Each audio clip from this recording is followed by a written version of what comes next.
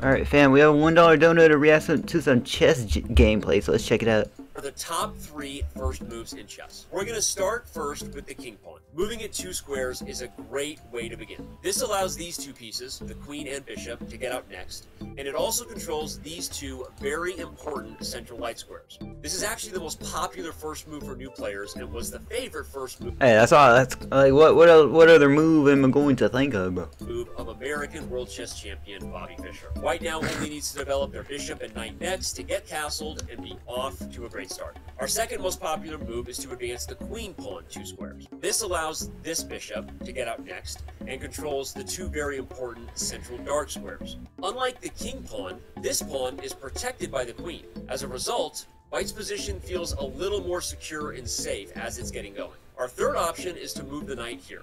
Unlike moving the pawns, this gets snap, right there. Gets a minor piece out immediately and controls these 2 central right there. It's a very flexible choice because you can still choose multiple ways to advance your pawns next. Oh, snap, right there, guys, right there. Thank you.